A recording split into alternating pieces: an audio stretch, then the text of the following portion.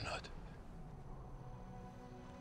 Even now, he's taking your hand and guiding you by a way you cannot see. If you are unhappy, you shouldn't take it as a mark of God's disfavor. Just the contrary.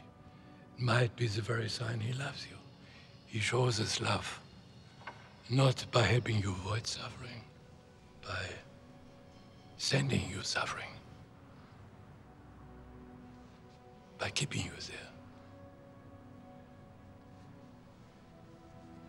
To suffer binds you to something higher than yourself, higher than your own will.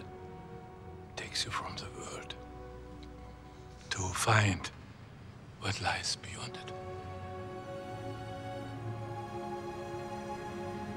We are not only to endure patiently the troubles he sends, we are to regard them as gifts.